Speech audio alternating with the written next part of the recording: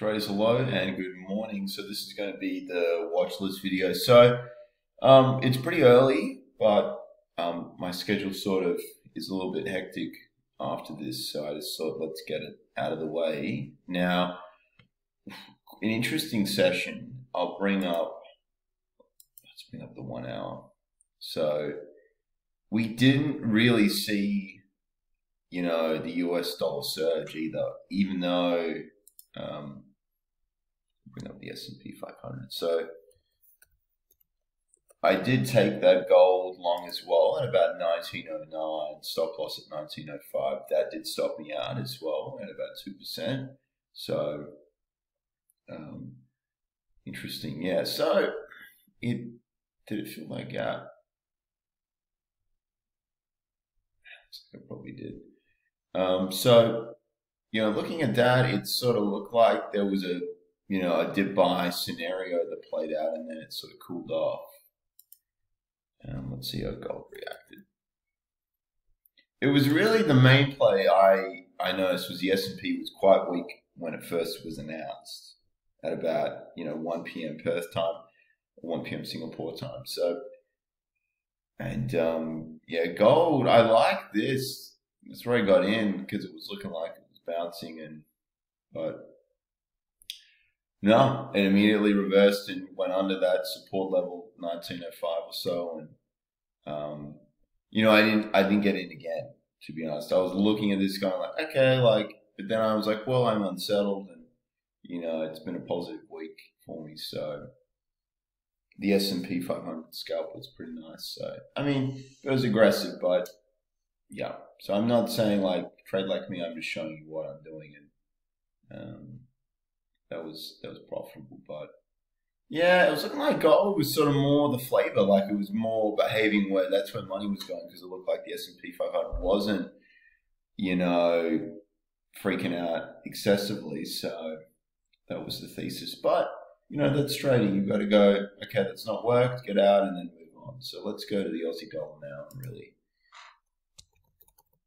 Because like I've mentioned in the past, guys, if you're new to the channel, welcome. I'm really more of an Aussie dollar trader. I just can't. There's just so much going on that I can't sort of go, do this, that. I sort of just want to get to know something really, really well. So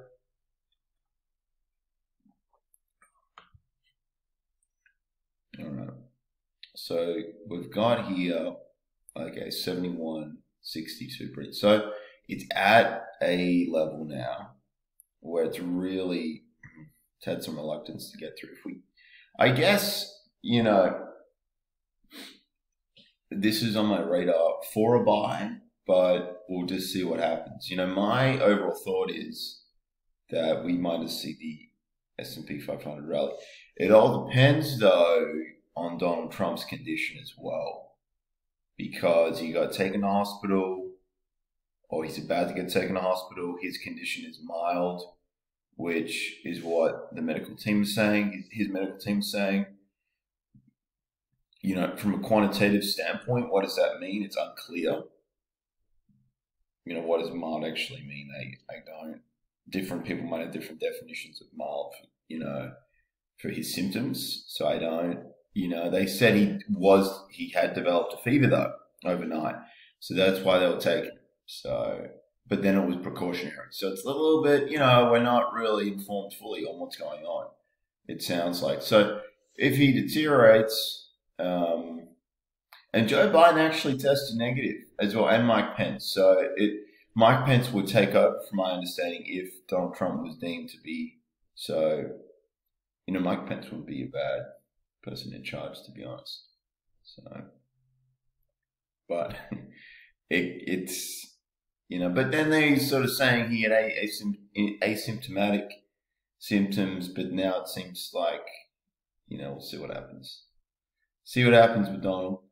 So, so in regards to trading the Aussie dollar, if we see a significant risk off event, it's going to be short. So where the Aussie dollar is right now is pretty precarious. So, we're at a point where we need more information. And I know I say that a lot and it's frustrating, but I mean, I'd love to go long. I love Donald Trump to get better because that will help the market. and I'm in the market. I'm a market participant. You've seen my previous video, my portfolio. So it's like, well, it's hard. Although, I mean, let's say Donald Trump recovers, Joe Biden wins the election. What will happen there? Probably a lot of rioting. There's probably going to be anarchy, because Donald Trump has a very strong following. They're very passionate, and they're going to be upset.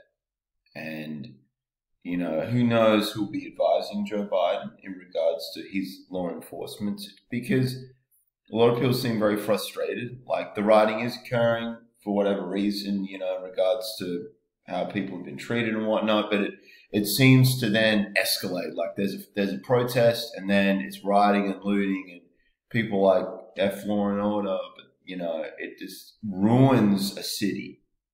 And people won't stand for that. And then, there'll probably just be street justice.